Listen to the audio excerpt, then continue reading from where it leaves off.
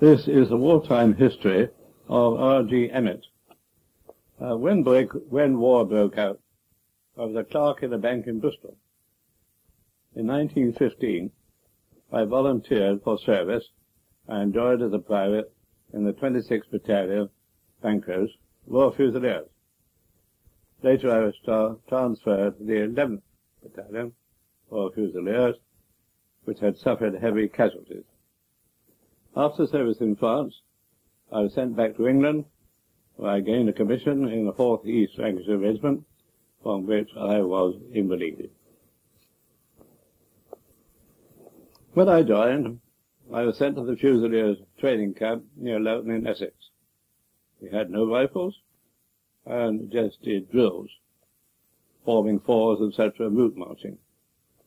Most of the other men were clerks, and etc., and I made many friends. This was my first experience of sleeping on boards. We also had to mount guard at night, but had nothing to defend ourselves with. After about 4 months, we were sent to a camp near Portobello, near Edinburgh. Here we had rifles and fired our musketry course at targets at King Arthur's Seat. I did pretty well at that, and was made an instructor, which meant I had to be at the front firing line all day, which was very tiring. We had a few weeks camping out, which was cold and wet.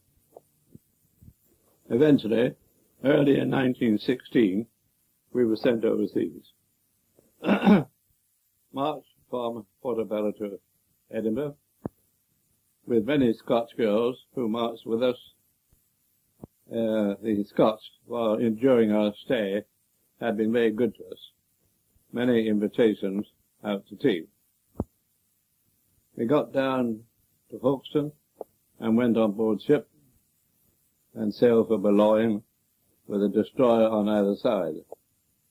Then it was to Thiepval, where the famous bully boys gave us all the works. We learnt to throw Mills bombs and also wore our first gas masks. We were transferred to the 11th Battalion at that time. They had suffered heavy casualties. The chief recreation in Thiepval was sitting round in a staminet, drinking some of the local wines.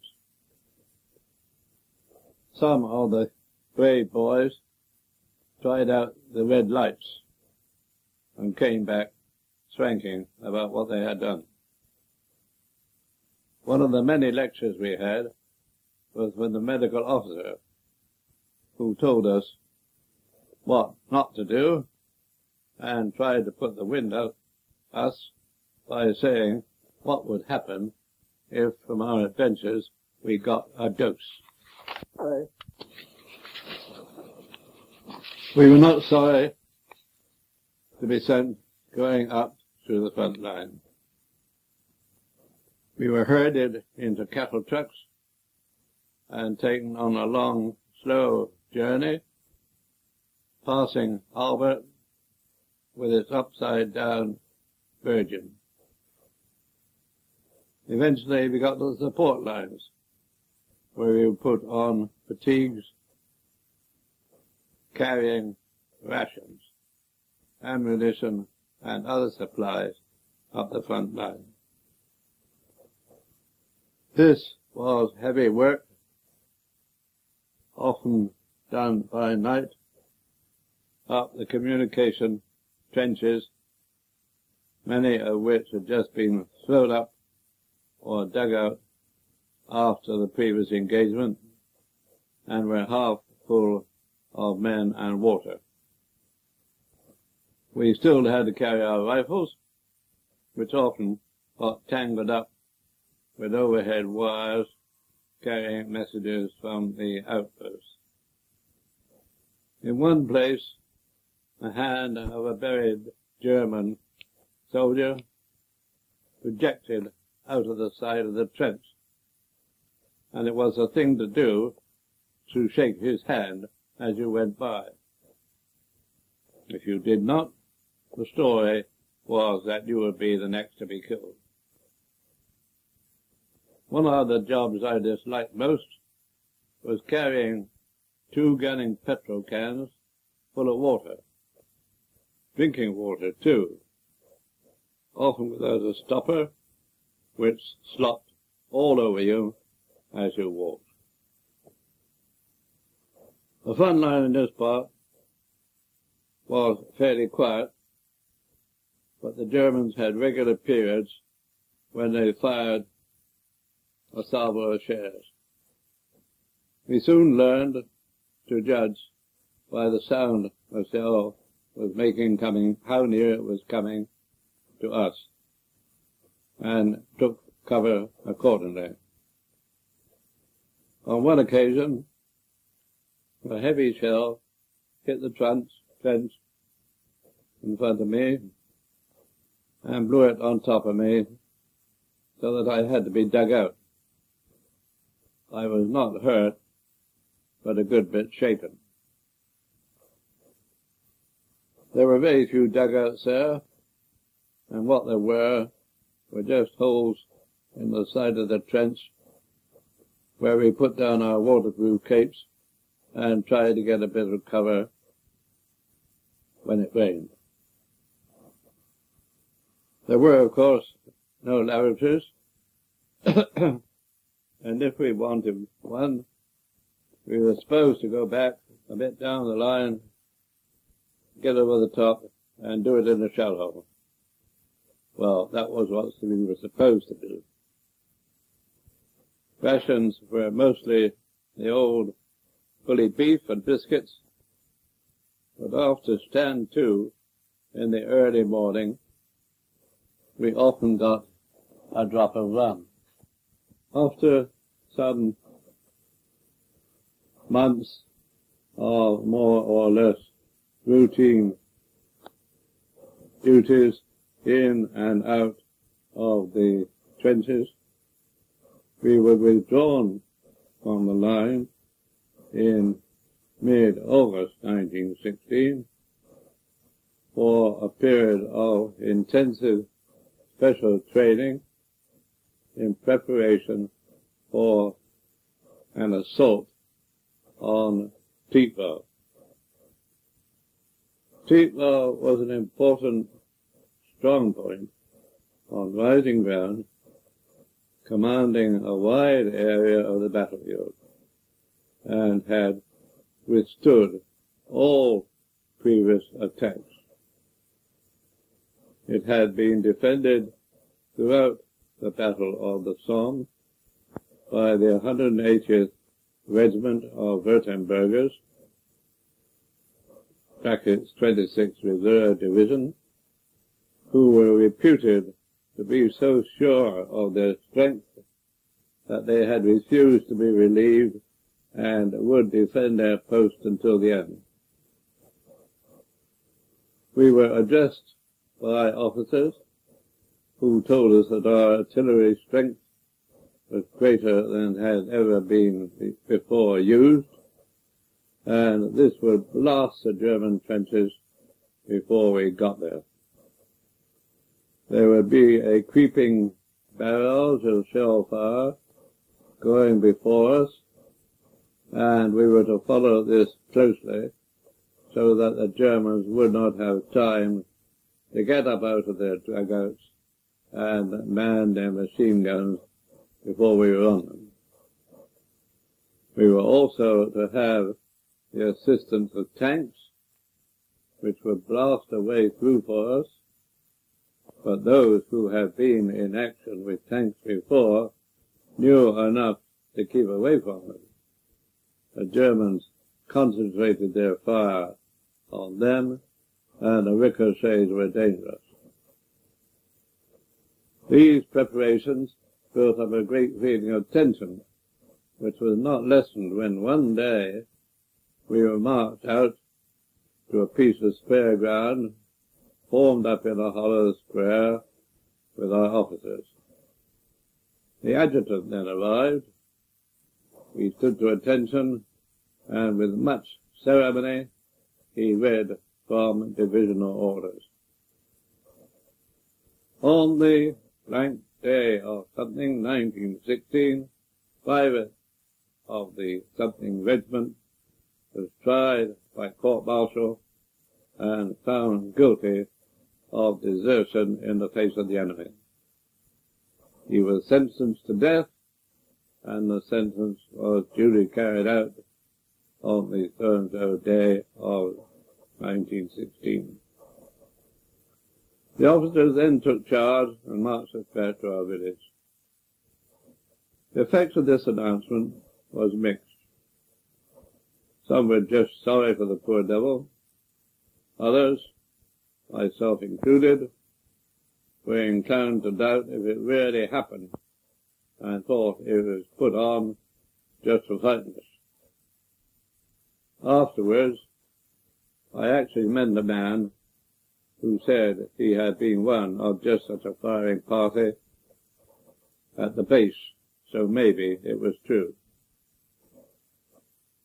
Still, the preparations for the great day had not finished, for we were marched out once again and lined up in battle order.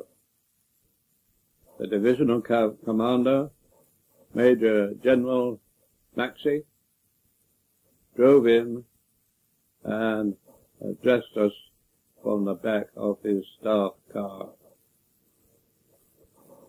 The 180th Regiment of Württembergers have withstood attacks on Thiepval for 2 years, but the 18th Division will take it tomorrow. We did not think much of this. There are mutterings, all very well for you old so-and-so. That night, stretched out on the floor, with my head on a sack of bombs, I joined in singing one of our favourite songs. I sing it. I want to go home. I want to go home. I don't want to go to the trenches no more. Jack Johnsons and whiz-bangs, they whistle and roar. Take me over the sea, where the alley men can't get at me. Oh my, I don't want to die. I want to go home. The next day, we moved up to the front line under the deafening roar of our artillery, pounding the German lines. For this attack, our packs and greatcoats were left behind, and our haversacks, which were marked with yellow strips, were to be worn on our backs so that our planes could see how far the advance had gone and could report to headquarters. There had been a special issue of ammunition and bombs, and I went into attack carrying live Mills bombs in a small canvas sack, which I carried over my right shoulder, resting on top of my haversack. Not the sort of parcel one would wish to have with machine gun bullets flying about. We were given the final rum ration, supposed to go into the water bottle, but in this instance, mostly drunk at once, in case we never had another chance. 0 hour was at 12:35 p.m., 26th September. The officers compared watches and gave the order to advance. So we climbed out of our trenches and all hell was let loose. Shells crashed over and around us. Machine guns chattered as their fire swept to and fro across our path as we stumbled forward through no man's land, doubled up over the faint hope of dodging the bullets. We had been told not to bunch together, as that would be an easy target. So from the first, each man was on his own. Here and there were men crumpled up in the shell hole, or writhing in agony, tangled up in barbed wire, some dead.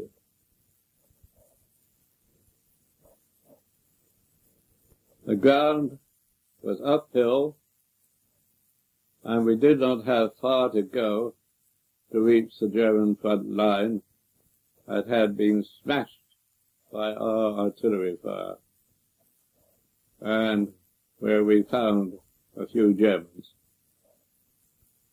We shot anything that moved and dragged ourselves out over the parados onto the next trench. We had been told to make for the ruin of a chateau, and dazed and exhausted as I was, I dragged myself to a little hill where there was a pile of stones, all that was left of the chateau, I suppose. Here, a German machine gun fire became fiercer and ever, just sweeping above the ground. I threw myself into a shell hole, and seizing my chance as the bullets whistled over my head, I slid from shell hole to shell hole into a third German trench where some of our boys were held up. Hand-to-hand fighting followed, the Germans contesting every yard. 2 of the officers were killed and another wounded. Eventually, the arrival of a Lewis gun team enabled us to clear the trench. This allowed us to get on with a special job our company had been given, mopping up the German dugouts, making sure there were no live Germans in them. An officer allotted each of us a number of dugouts to clear. Well, these dugouts had been well built, very different from our scratched out holes. Real engineering jobs, and many were attacked, not touched by our shelling. They were 20 to 30 feet deep, and it was a perilous job tackling them. I started by shooting down them, telling any Germans left to come up. If there was no response, I fired a few shots, and then threw down a Mills bomb. We got quite a few. Some came holding up their hands and shouting, "Kamerad." Others held up photographs of their wives and children. We had to be very quick on them, for some still had a bit of fight in them. One dugout in particular contained a large number of Germans with a couple of machine guns, and since they could not be got out, the place was set on fire. Several were killed as they came out. The others died in the fire. The prisoners were sent back down the line in the charge of a corporal to escort, but many got shot on the way down. The escorts told us later that many of our boys were mad with what they had gone through and the strain of it all, and just shot at anything in a German uniform. It was getting dark now, and although the firing seemed to have moved on, we were warned that there would probably be a German counterattack. So we started to get the trench ready to resist, building up the parados into a parapet facing the enemy. This meant heaving the German dread over the top, a gruesome job which covered us with blood. This done, we waited through the night. Some explored the dugouts that were found to be well stocked with drink and cigars, and came up wearing German helmets. Those who had them divided up their rations and tried to get a little sleep through sheer exhaustion. The counterattack never came, and next morning we were relieved. So we drifted back in small parties to find a small group that had set up on the road with dixies of hot soup. We asked after our friends, who had got a blighty one and who had become a landowner. Then the official photographer came along, and for the benefit of those at home, we had to put on a cheerfulness which we were far from feeling. But we had done it. Thiepval had been captured. One day I was told I was to be a company runner. You were not made a lance corporal, nor paid any more money than the shilling a day we all got.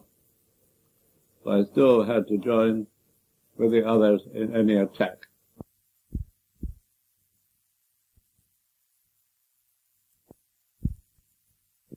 Story continues on side B.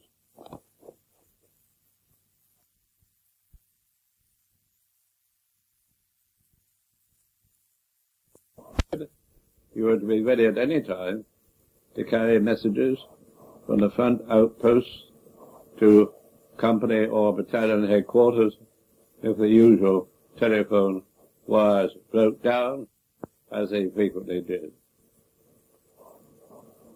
This was very risky business, as the call often came at night when the communication trenches were full of fatigue parties. So it was a case of over the top with the best of luck. There were, of course, no paths to follow. You just had to pick your way between the shell holes, usually full of water, sometimes with a dead body floating. So you had to be very careful not to slip into them through the mud. For once in, it was almost impossible to get out. The German lines were not far away. They sent up star shells every now and then. These lit up the countryside very brightly, and when one of them went up, we had to freeze and keep dead still. Otherwise, the least movement and a blaze of machine gun bullets came over. Another little job was the company runner was to guide the orderly officer when he came to visit his troops at night in the front line. Ours was a very conscientious officer, and often I had to meet him at company headquarters and bring him up to the front line trenches and back again. So we often got very little sleep.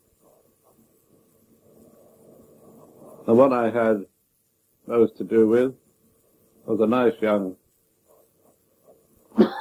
student from Cambridge University, OCC, who was later killed. The Somme battles died down in a morass of mud up to the knee in places and cell holes filled with water. Our battalion had suffered heavy casualties, but before we were withdrawn from the line, we were given one more job. We were told the Germans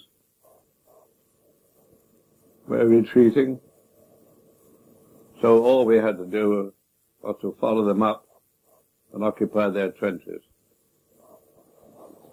Unfortunately, the Germans must have got wind of what was going on and shelled us as we assembled, ready to attack at dawn. One of my friends had a leg and an arm smashed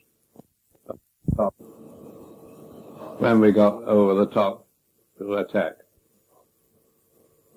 We had little idea where we were supposed to go. Our platoon was in charge of a corporal, as we had no officers. Eventually, I drifted back and found there were only 4 survivors of our platoon. After this, we were taken out of the line and spent a quiet Christmas in Billets, near Abbeville. We were offered, in fact had to take,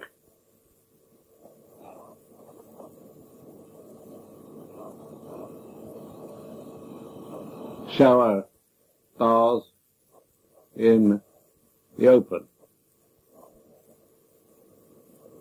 after which we were given a so-called change of clothes. We did not like this, for we found that the result was, instead of being lousy with our own vermin, we were given shirts with somebody else's lousy things in it. 1917 started us with the usual up to the front line or reserve and fatigues, all in the most abominable weather conditions. As a bomber, I was sometimes sent back to an ammunition dump where I spent the day detonating Mills bombs. This was a boring job with the risk that some fool would let one off and blow up the whole dump, as did, in fact, happen later on. Then one day I was told to report to company headquarters, where I was questioned about what I did in civil life, and then told I was to be recommended for a commission. I would be sent back to England for training. I could never believe my luck, or know why I was chosen. Although my guess is that the officer I used to guide round the trenches had something to do with it. I did not go for several weeks, and in the meantime I never worried so much about getting killed as I did then. Eventually I got back to England and reported to the Fusiliers headquarters in Hounslow.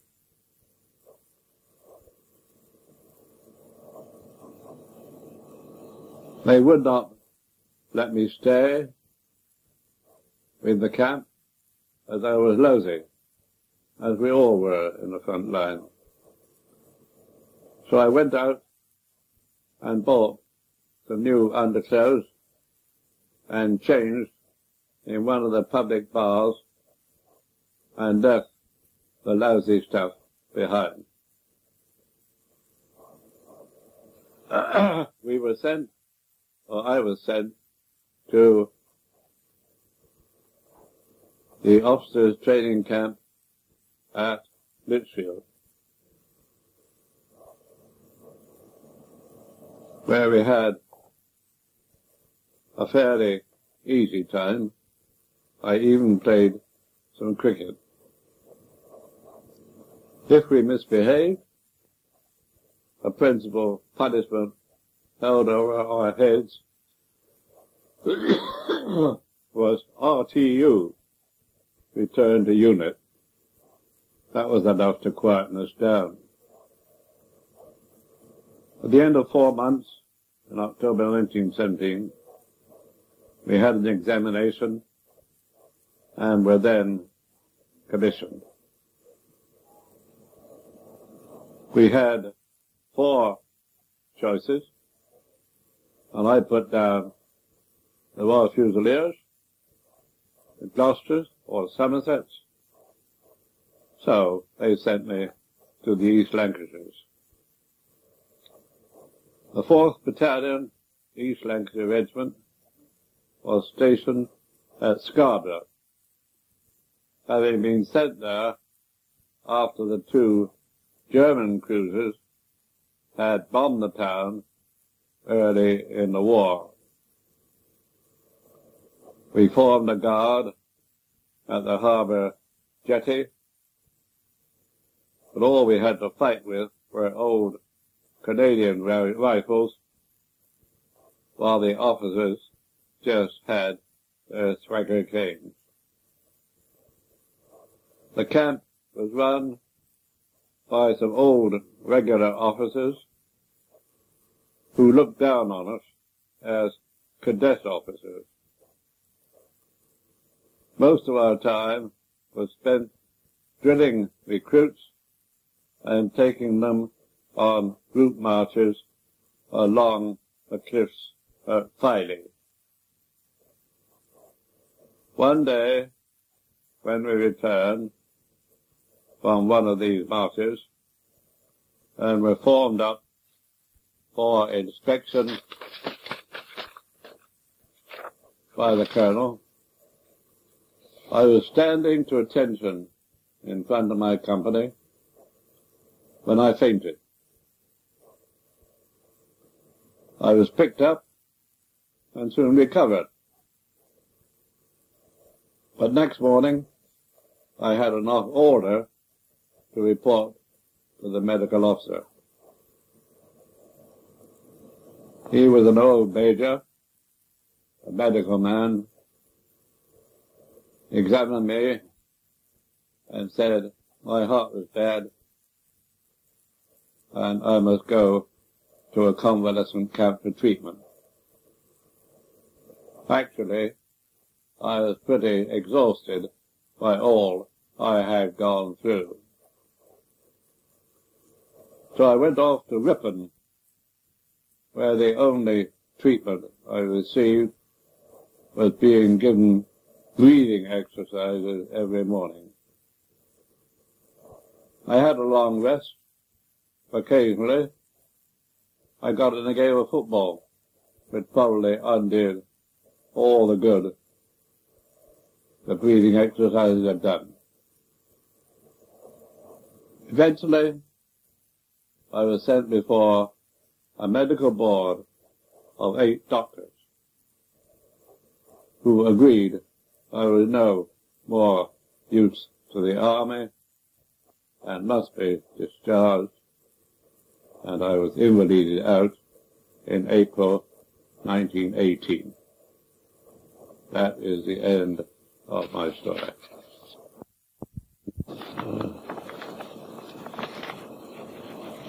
Have you ever been back to France or? No, actually, you know this association, the bulletin they sent out there, and they see they're going to the Somme next spring, and I did wonder whether I'd 3 or 4 days whether I should try and go. Actually, I know Lynn Nelson. You probably know him. He was talking about going out sometime. I wouldn't go out by myself, but if he went, I might be tempted to go out and see it. The Somme is the only part, of course, that I'm really interested in. And if he was going, I might be tempted, but it just depends on, or too much, on health and all that sort of thing. Yes, yes. And the weather and God knows what. Mm-hmm. But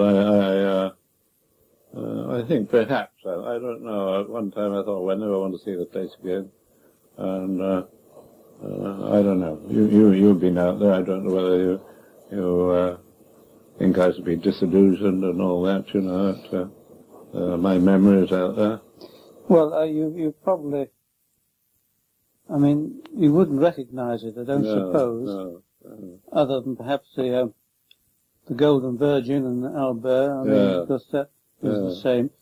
And one of your photographs in your that book you kindly gave me a photograph of the Thiepval Memorial. The rise of the ground there is just what I remember there. Very well. That was the, ploughing up the dock to get up to the chateau.